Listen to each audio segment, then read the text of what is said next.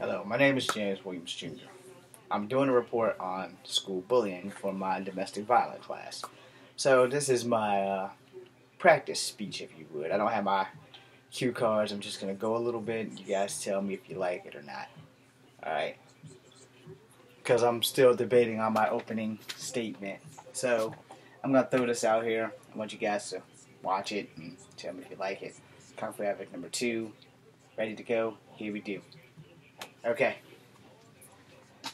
So class, first let me explain to you all. My name is James Williams Jr. My reporting is on bullying.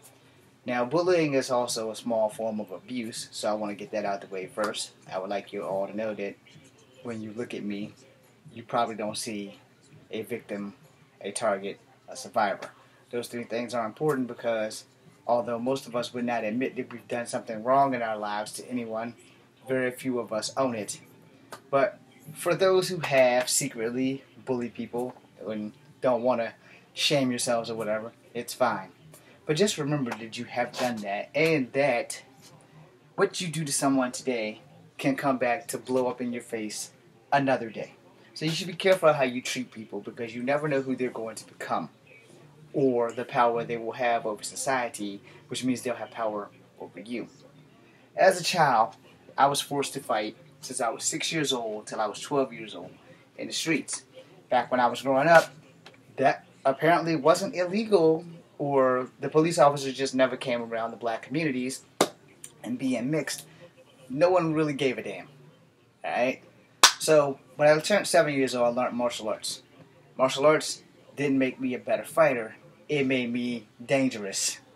And when you become dangerous, you're not just a danger to yourself because you don't know the limits of your skills, you are a danger to everyone else. Hardest part about being me these days have been keeping my hands to myself, because everyone who actually knows me and knows my story knows that fighting is something that I don't really run away from. I've backed off a lot since my hip replacement, but I don't really run away from it. However, as a child, I was bullied a lot. I was bullied from kindergarten to college. Alright?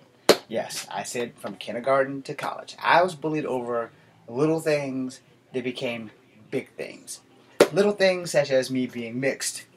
We had a race war in my school. The black kids didn't like me because I wasn't a real nigger, I was a half nigger. The white kids didn't like me because I wasn't really white, I was half white. Come find out, I'm not just black and white, I'm also Native American. Didn't find that out until the 5th grade. Thank you, Miss Conrad. However, you would think that that would narrow the bullying down. It just actually gave bullies more fuel to fire. Okay? So not only was I half white guy, half black guy, I was also half chief. And these words would carry on from grade school, middle school, to kindergarten. We were giving my bullies fuel to pick. So now, on top of that, by the time I got to high school, a movie came out called Renegades, and it got to me, it kind of feels worse for me to be called chief than it does to be called nigger, because I was bullied at work by some guy who's going through some shit. I don't really hold him responsible. I can't really say he was bullying, but it was more of an annoyance because he kept calling me chief. Okay, so you guys watch that. See if you like it.